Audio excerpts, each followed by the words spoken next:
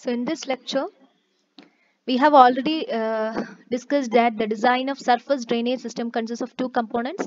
First component is design consideration for land grading that we have already discussed, and the second component is design consideration for field drains and field laterals. After grading the land, we can just construct the ditches or the drains. Okay, so we are moving on to the second step, that is construction of the field drains and laterals. How we can construct that, what are the design parameters needed for that, in which layout we can construct that. So that all things we will deal in this class. So these were the two steps. In that we are moving on to the second step, the design consideration for field drains and field laterals. Again, this step has two components. First one is design consideration for field drain, and the second one is design consideration for field laterals. Okay, so field drains means the smaller channels that we are constructing inside the land, and these channels will be the water from all these channels will be collected and given to the field laterals.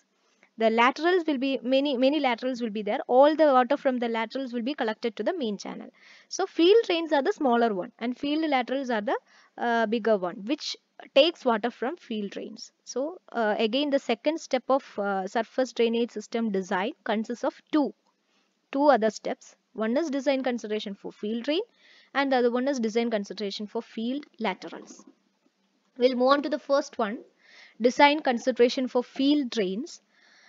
So field drains for surface drainage have to allow farm equipment to cross them and are easy to maintain with ordinary mowers, because we are constructing this drainage system above the land. Okay, so if we are constructing bigger or deeper drainage systems, we cannot use our farm implements, or we cannot cross the farm implements over that.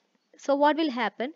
Many of the area which may have to be used for cultivation will be used by the drainage system. So cultivation area will decrease, or farm operation area will decrease. So that may not happen. Okay, so we have to construct the drains in such a way that we can use even farm equipments above that. Okay, so we have to construct small shallower or a smaller width of field drains for that. And the surface runoff reaches the field drains through row furrows or by sheet flow. In the transition zone between the drain and the field, flow velocity should not induce erosion. So the flow velocities in the channels, we are constructing smaller shallower channels. In that channels, the field velocities or flow velocity should be lesser. It should not cause any erosion, and they are shallower and have flat slide slopes. Okay, and mainly they are of V shaped. They are constructed in V shaped manner and with a steeper slope. More than that, 6 is to 1, more than 6 is to 1 slope will be given to the sides. In conditions of high rainfall intensities, the capacities can be enlarged. Okay, and also it should be graded towards the lateral drain with grades between 0.1 to 0.3 percentage. I have already explained you that field drains are smaller one, while field laterals are bigger than that of field drains, because the water from the field drains will be collected and discharged into the laterals. So the slope should be towards the laterals. Slope of the field drain should be towards the lateral, and it should be 0.1 to 0.3 percentage. That's it. So here you can see the cross section of field drains. V ditch, it should be in V cross section most of the time. Sometimes it can be given as a flat bottom or trapezoidal shape. So these are the specifications given. Sometimes it can be of this shape, W shape also. So these are the things. The water will be flowing through this ditch. Okay. So these are field drains. Now we will move on to field laterals. So as I have said earlier, field laterals will collect the water from the field drains, which are smaller than this. Okay, and it will collect the water from the field drains and it will transport or discharge the water to another main channel. Okay, that's it. And they are less than 1 meter deep and usually constructed with motor graders or bulldozers. So they are used most of the time. These are the design considerations. Again, some important parameters which we have to notice before constructing field laterals. If they are of V-shaped, their width or depth should be zero point 0.3 to zero point 0.6 meter, and side slope should be 6:1. A maximum side slope of 3:1 will be given. Okay, so uh, you know what is the 6:1 and 3:1 mean? 6:1 means 6 horizontal to 1 vertical. That means it is some wider slope. If it is 3:1 means it is steeper. Okay, slope will be higher. So these are the things which we have to notice while constructing field laterals. In V-shaped train itself, if the depth is greater than 0.6 meter, then we have to give a slope of 4:1 or maximum of 3:1. Okay, so that is the case. Now the maintenance uh, have to be considered. Maintenance of the trains also have to be considered before designing it. The field laterals are to be maintained by moving. Side slope should not be steeper than 3:1. Okay, if we if something happens to the drains in future, for example, if some plants are growing in the ditches, or if some so what is that, some erosion happens to the ditches, then we have to make the ditch make or clean the ditch. We have to clean the ditch. For that we have to use some farm equipments like mowers or cultivators, some equipments we have to use. So if we want to use such equipments in future, you have to give the side slope below 3:1. It should not be steeper than 3:1. That is the case. And special attention should be given to the transition between field drains and laterals. So there is a transition zone between field drains and field laterals. Okay, a point at which the water from the field drains are discharged to the field laterals. At that point, there is a chance of erosion. So we have to avoid the erosion at that point. So we have to give a proper slope there. Okay, that is another thing. And for discharges below 0.03 meter cube per second, pipes are suitable means of protecting those places. Okay, and this is the normal layout of a field drain lateral system, total surface drainage system. Okay, so there should be this is the seepage drain or irrigation canal. This is our field. Okay, this field have to be protected. So this is our field. This field have to be protected. What happens here is there is an irrigation canal here, and from this canal some water will seeps down to this field and makes this field waterlogged. So we have to avoid that. For that we have to remove some excess water from this field. Okay, so what we are doing is we are first constructing the small field drains. Here we are constructing field drains. So the field drains will collect some water and it will be carried to the intermediate drain. This intermediate drain is known as field lateral. Okay, field lateral. This intermediate drain is otherwise known as field lateral or lateral. Okay, and this water is again collected to the main drain and finally to the outlet. Outlet is the river. So this is the thing happening. This is the layout, total layout of a surface drainage system. So we have two components here. One is the field drain and the other one is field lateral. Okay, so this is the point where water from the field drain is discharged to the lateral. So this is one point, this is another point, this is another point, this is another point. So all these points should be protected from erosion. So that is what we have discussed earlier. Okay. And now, so these are the design considerations. Before designing, we have to consider all the facts that we have discussed earlier. Now we are moving on to the different layout. Okay, so here we have seen the common layout. Generally, what are the components of a surface drainage system? How can we arrange that? That we have seen here. But this arrangement can be done in many ways. Okay, this field laterals can be arranged somewhere else, and this lateral drains can be arranged somewhere, and laterals can be arranged somewhere. So arrangement differs. So according to the arrangement, we have four types of surface drainage systems. Four types. One is random field drain system. Second one is bedding field drain system. Third one is parallel field drain system. And fourth one is parallel lateral ditch system. Another one is there cross slope ditch system. I have skipped that here. Anyway, it is not much important, but I have given that in the upcoming slide. Okay, so we'll see each of them. First one is random field train system. So these and all are the specifications of the random field train system. I'll first show you the figure of the random field train system. So here you can see. So this type of drainage system is used in fields having random ditches. Okay, some fields are there in which random depressions are there. So this is our field. You can see this figure. This is our field. Here and there some depressions are there.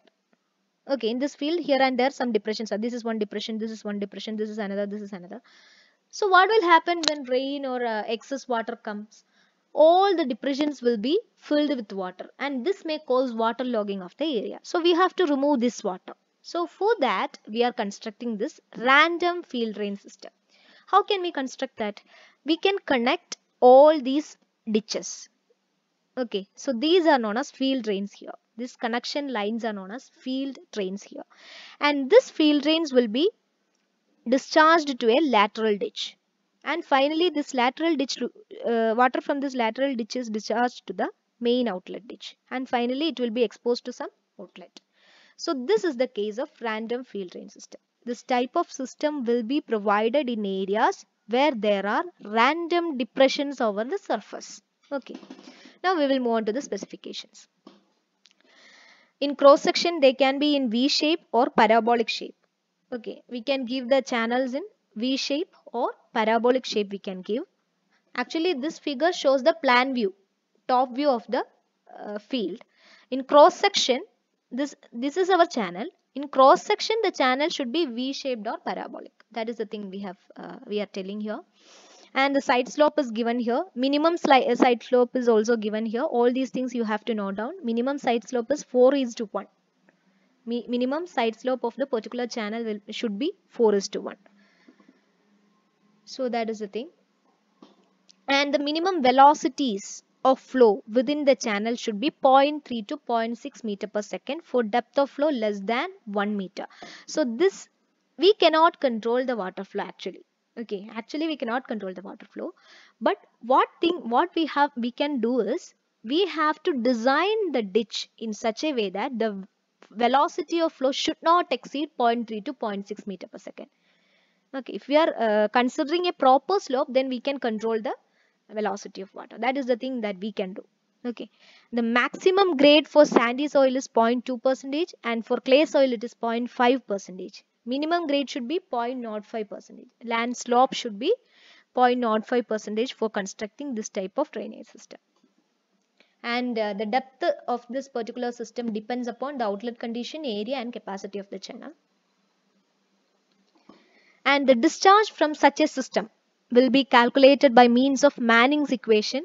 I hope you know what is Manning's equation, or otherwise we will discuss it in the next class where we are going to discuss about the design of open ditches. We will discuss this Manning's equation, which is having a roughness coefficient of 0.04 we'll use.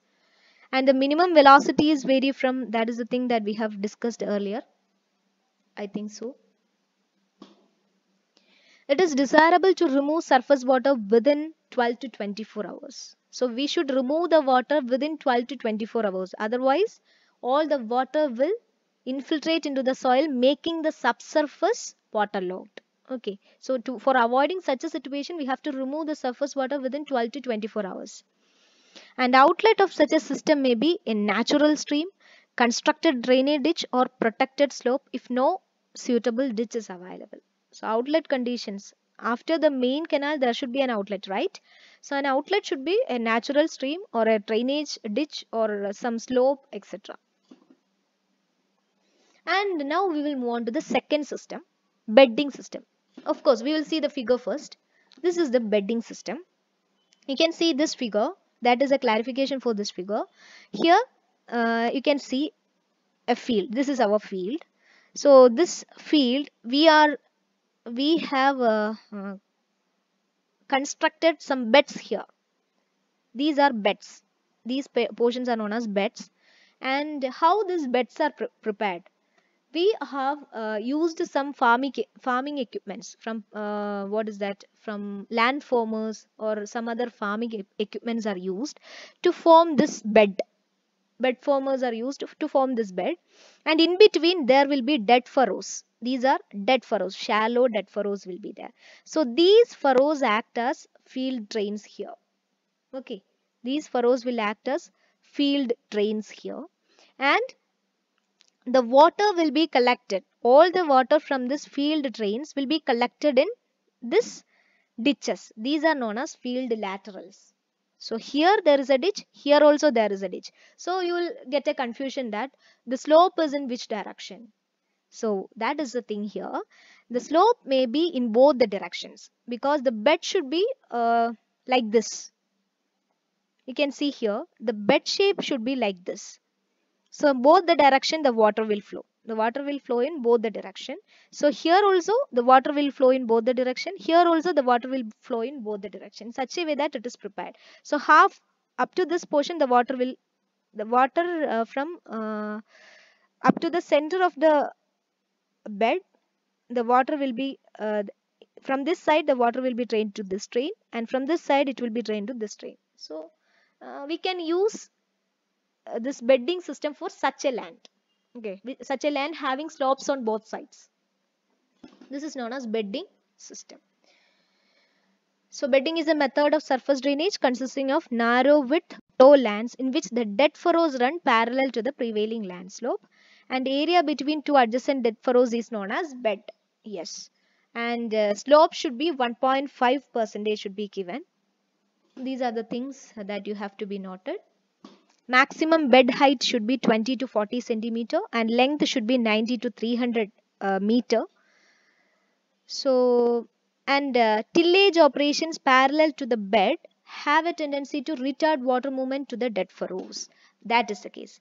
So here you can see if we are planting some crops on the bed, right? So after all, we are making this field for cropping something, right? So we are planting some crop over this bed. If we are doing tillage operations along the slope, what will happen is the water movement towards these ditches will be lesser. So what we have to do is we have to do tillage operations like this, crossly. In this manner you have to do the tillage operation, not in this direction. Okay, that is the thing. So because um, you can just you just imagine in this figure it is very small, the bed is very small. It is not like that, the bed is somewhat wider, so we can do the farming operation in a cross that is perpendicular manner also. That is the thing. And the bed width depends upon the hydraulic conductivity of the soil. If the soil has very low hydraulic conductivity, then the bed width should be 8 to 12 meter. So assume 8 to 12 meter. It is a very large width actually. So here in this figure it is very shorter, but actually it is 8 to 12 meter. It means some farm equipments can move up to that end, from one end to another. So that is the thing. If it is low, then it should be 15 to 17 meter. If it is a very good, it has a very good hydraulic conductivity, then it should be 20 to 30 meter wide. And there are some disadvantages also. The furrows require regular maintenance. Of course, they are very shallow furrows, so they require regular maintenance. And due to the movement of topsoil, some reduction in yields nearer to the furrow could occur. Yes, we are removing the topsoil from the furrows, right? So nearer to the furrows, some if we are giving a slope nearer to the furrows, then we have to remove some topsoil. So when topsoil is removed, fertility of the soil will decrease, and at that position if crops are grown, the yield will be less. So that is one disadvantage. And slope of the furrows may not be enough for drainage. Sometimes the slope of the furrows may not be enough for drainage. So these are the disadvantages. Now we will move on to the third system, parallel field drain system. This is the most effective method which is well suited for both irrigated as well as rain-fed areas. When the area has high rainfall also we can use this. When the area is irrigated also, then we can use this. So, and it is also referred to as field ditch system. We will see the figure first. So here is the figure. We will give parallel ditches here. Parallel ditches will be given. this portion earlier in the second category bedding system, we have made a bed here. So here in this system, there is no need of making any bed. Okay, bed is not needed. Only two ditches are needed, not too many ditches. If the area is too larger, then many ditches are needed. These ditches will act as the field drains, and finally, this water from these ditches will be collected in this outlet ditch. So this is the thing. Okay. So similar to bedding, except that the channels are spaced farther apart and may have a greater capacity than dead furrows. This is the difference between bedding and parallel field drain system. In bedding, the channels will be of shallow. They are just dead furrows. They are shallow channels and smaller capacity channels. In this case, it is a wider channel having great capacity. And design and layout are similar to that of bedding, except that trains need not to be equally spaced. They are not equally spaced. Here in this bedding, you can see that all the trains are equally spaced. Trains are spaced equally apart. But in this case, it may not be like that. So one train is here, one train is here, one train can be here or some other place like that. And design of the ditch should be a minimum of depth of the ditch should be 0.2 meter, cross sectional area should be 0.5 meter square, and if the ditch is trapezoidal shape, then the bottom width should be 2.4 meter. This is as per American Society of Agricultural Engineers 1986. Okay, these are the specification of parallel field drain system. It should be having a side slope of 8:1 or flatter. The width should be that ditch should be having a flatter slope, side slope, 8:1 or flatter than that. Okay, to facilitate crossing with farm machinery, so that all the farm machinery can cross through the ditch. Plowing operations must be parallel to the channels, but planting, cultivating and harvesting are normally perpendicular to them. So why we are giving all these things is, we have to make sure that the water from the field can flow to the train. Okay, if some operations are done on the field, then water will be logged in the field. Okay, they cannot move from one place to another. So the direction of the farming operation have a very important, or it is a very important factor which influences the flow of water. So that we are discussing all these things here. And also the maximum length of rows having a continuous slope in one direction is 180 meter. The maximum length should be 180 meter. And maximum spacing should be 360 meter between the rows. And on highly erosive soils, the slope length should be reduced to 90 meter. So normally it can be up to 180 meter. The length of the land should be up to 180 meter normally. But if it is a very high erosive soil, then we can give the length only up to 90 meter or less. And this parallel field drain system can be of another one type, that is W train. So this is it, W train. Here what we are doing is, we are constructing two ditches very closer. Two ditches very closer. So it will be in a W shape like this. Here one ditch is there, here one ditch is there. Okay, so that is the thing in W train. This is again a parallel field drain system. W train is best adapted to relatively flat land where the rows drain from both directions. If this rows drains from both directions, then we can use this method. Okay, either we can use bedding method, we cannot use bedding. We have to use this method. Okay, that is the thing. And there are some advantages and disadvantages for this W train. It is given here. W trains allows better row drainage. It may be used as a turn row. Turn row means we can just turn our farm machinery equipments through these rows. Okay, equipments that just like tractors or vehicles or other farm implements, we can turn using these rows. We can turn the equipments using these rows. So these are the advantages and disadvantages of W trains that you can read. And the fourth one is parallel lateral ditch system or parallel open ditch system. Okay, so we'll see the figure. It is same as that of that earlier what we have discussed. The only difference is the ditches should be of higher depth. The ditches should be of higher depth than that of uh, what we have discussed earlier, parallel field drain system. Okay, similar to that of parallel field drain, but it will have deeper ditches, which cannot be crossed with farm machinery. Earlier ditches can be crossed with farm machinery, but in this case we cannot use farm machinery equipments across the ditches. That is the thing. And this can be used to remove both surface as well as subsurface water. Okay. And the minimum size for open ditches is 0.3 meter, and the side slope are steeper than 6:1. Spacing should be 60 to 200 meter. So these are the main things that we have to see in this thing. And here are some parameters, some specification. In sandy soil, the maximum spacing between two ditches should be 200 meter. That is this distance. This distance should be 200 meter in sandy soil. In case if it is other mineral soil, we have to give only 100 meter spacing.